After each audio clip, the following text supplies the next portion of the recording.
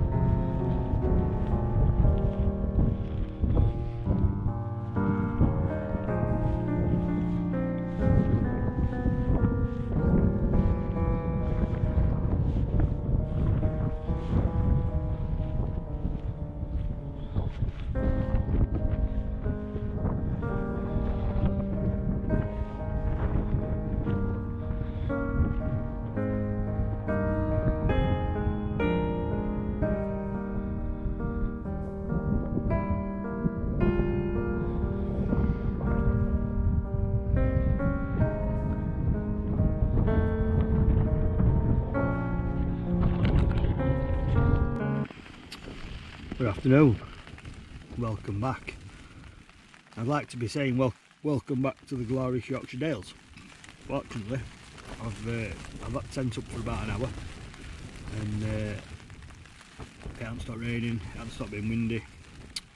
Clouds come down, it's just thick dense fog right there. I had planned on climbing up onto top of Fountains Fell, but the nearer I got to the tops, the cloud would just cover it tops. So there's no point when I sit up there in cloud, so I got pitched a little bit lower down. And when I pitched up, fog was coming in, so I thought, well, just make most of it here while I can. So yeah, so we pitched up. I'm actually right on the edge of Pennine Way. I know it's not the done thing to do, but weather's just been absolutely shocking. And I thought, sod it. I ain't seen nobody for the last 3 hours up here. I'm up here by myself.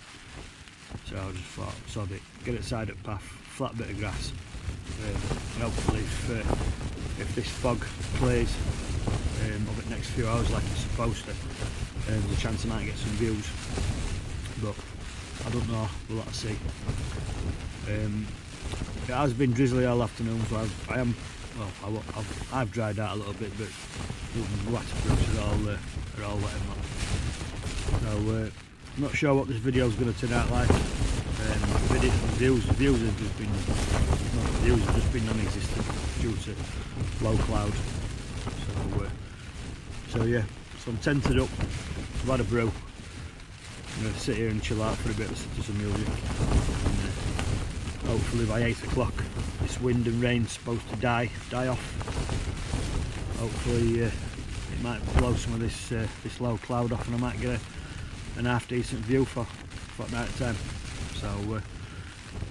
So yeah, I'll see you in a bit. Catch you later.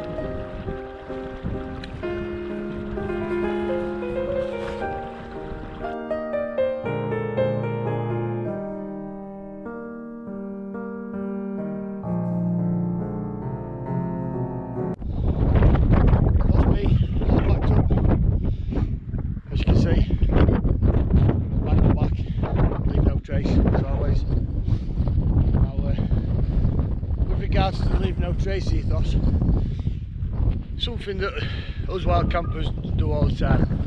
Wherever we go, how long we're there for, overnight, a few hours, always leave the area as you found it.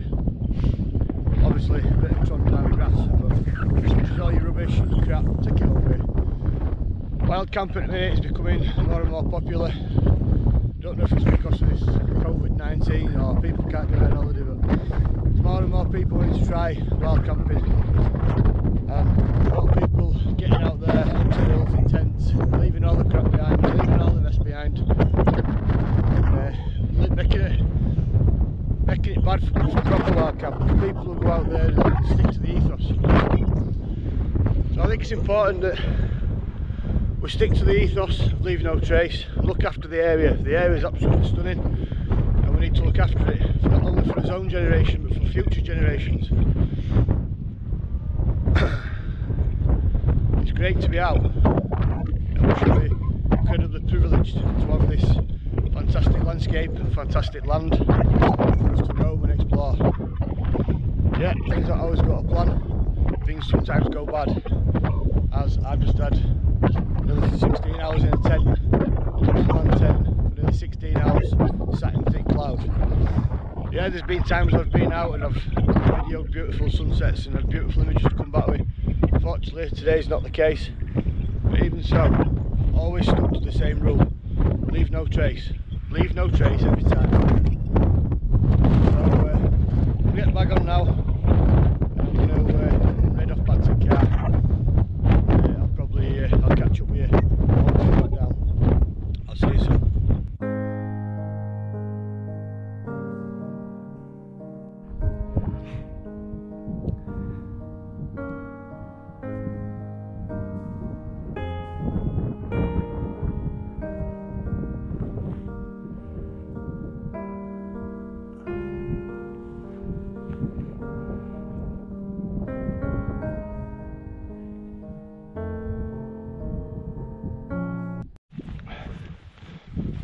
So we're just coming down off the tops now, dropping down into the valley.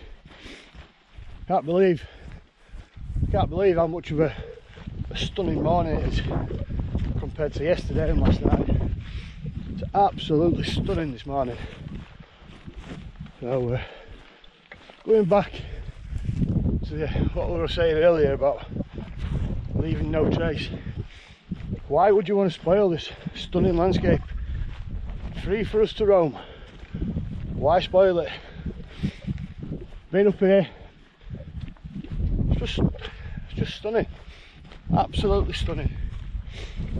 So there we are. So that's it then. I'm going to get towed down back to the car, and then I'll see you on next one.